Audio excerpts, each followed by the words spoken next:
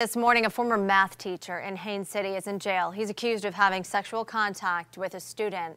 Leaders with Polk County Public Schools say that Jeremiah Stringer briefly taught at Haines City High School this year. He was fired last month after the school learned he may have had inappropriate contact with a student. Investigators are asking anybody who has more information to contact them. Now, the district sent a statement to families saying in part this behavior is absolutely unacceptable and violates the trust we place in our educators.